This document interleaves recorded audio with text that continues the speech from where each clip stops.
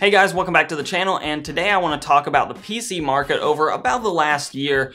And over my shoulder here we have a mini ITX system that I just put together this weekend, though I already owned many of the parts that are in the build. Now, building a system in early 2018, a complete system that is actually very difficult to do because there are several components that are just much more expensive now than they were maybe a year ago. Now obviously there are some bright spots in all of this though, and that's where I want to start off today, talking about the Ryzen 1600 and really just the entire CPU market in general, not just on the AMD side, but AMD's Ryzen processors have actually forced Intel to also up its game with the more recent Coffee Lake releases. Consider a year ago, before the Ryzen processors had hit the market at all, the best mainstream machine you could really put together for any kind of reasonable cost was an Intel system with an i7, which was 4 cores and 8 threads.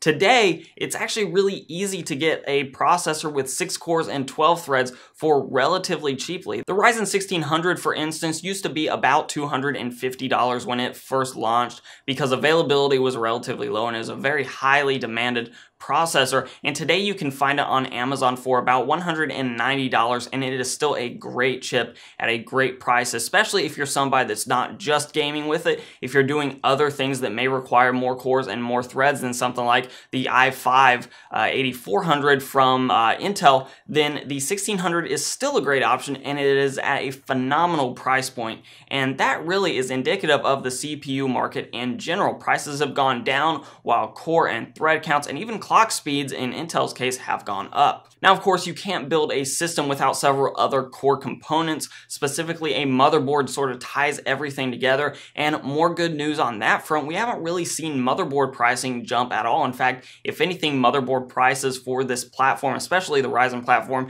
but really just platforms in general, tend to go down over time. For example, the MSI B350 Tomahawk motherboard, when it first launched with the Ryzen processors, it launched at about $110, and today you can find it for about $80, and that is the tendency for a platform. It is most expensive to get the motherboard when it first launches, and just over time they tend to go down in cost, and luckily, at least on the AMD side of things, those motherboards are going to be relevant not just for first generation Ryzen, not just second generation Ryzen, but even looks like probably the third generation Ryzen chips may fit into the same AM4 motherboards. Now, one component that never really had a great 2017 from start to finish was SSDs, and for the most part we're still seeing them at about the same prices that they were at through 2017. Maybe they've come down a little bit in the past couple of months, but SSDs are still kind of expensive.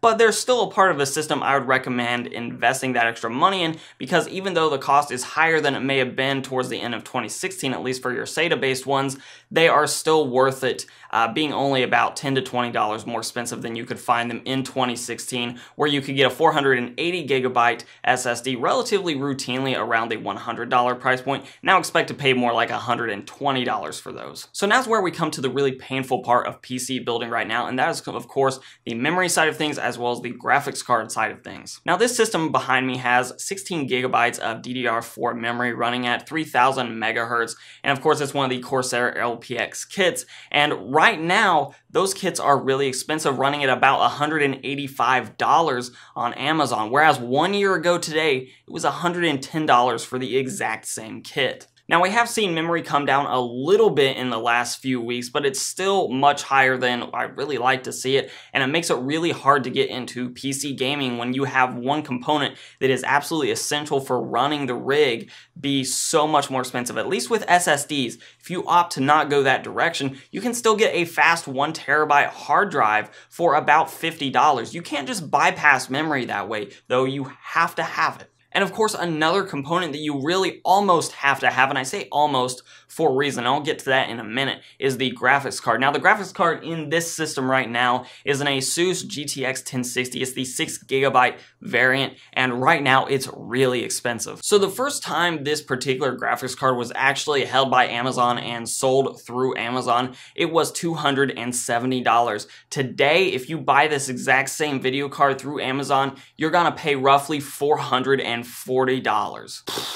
That makes it hard to game now, doesn't it? So there's no doubt that memory prices are really hurting your ability to buy a gaming PC right now, but a graphics card that costs that much money that is supposed to be sort of the mid-range card is just killing people's abilities to buy a reasonably priced gaming PC. And I said earlier that you almost had to buy a GPU. It was almost a requirement, and that's because of the new launch of the Ryzen Raven Ridge APUs, and I've talked a lot about them in recent videos, but basically you can completely bypass the GPU market altogether by buying a Raven Ridge APU, which has a CPU component and a GPU component that all just slot into your motherboard CPU socket. Now that of course comes with a disclaimer. If you're planning on playing games at 4K or even 2K resolution, then the APUs are probably not for you unless you're playing really low-end games, but it will get you up and running on pretty much every modern AAA title at 1080p or 900p at reasonable frame rates. And we're talking anywhere from 30 to 60 FPS in most cases.